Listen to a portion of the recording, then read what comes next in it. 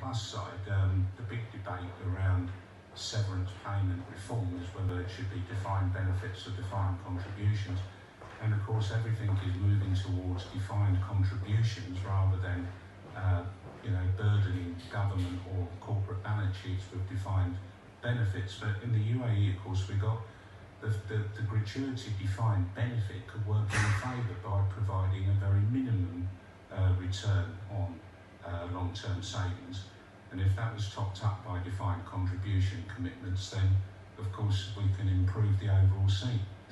As Richard said, the end of service terms and conditions and the benefits don't really stack up. It's not very even. Do you think we should be moving on away from end of service benefits to a proper pension scheme? Well, that's a big.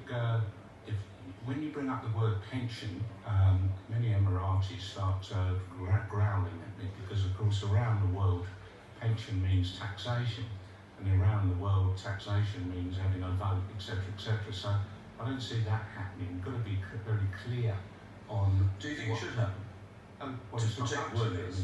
I came here 29 years ago, about the same time as you guys, and we came here because for the sun and the sand, and taxation and having a vote and all those things just weren't on the table, and they haven't been, and I've been happy that it hasn't been. Just tell me why you can't have a pension scheme without taxation. I mean, companies contribute a bit, the employee might contribute a bit. Well, you can. It's a matter